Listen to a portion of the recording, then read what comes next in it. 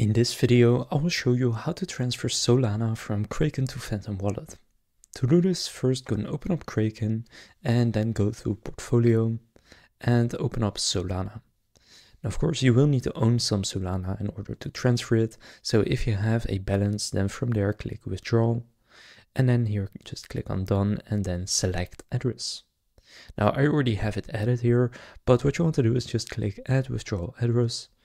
And then from there, here you will need to input the address. So to find this, open up Phantom Wallet. And then on Phantom Wallet, click Receive, then Solana, and then copy the address and go back to Kraken and simply paste in the address right here and then continue.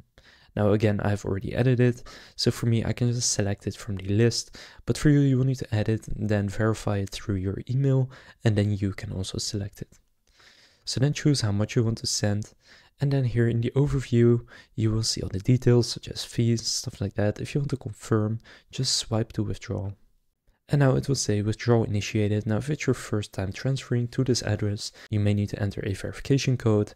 But now you can see it's gone from my balance here. And then it will show up on Phantom Wallet, or actually it's already here as you can see. So it was quite fast. It can take a little bit longer, but that's how to transfer Solana from Kraken to Phantom Wallet. If this video was helpful, please consider leaving a like and subscribing to my channel. With that being said, I will see you in the next video.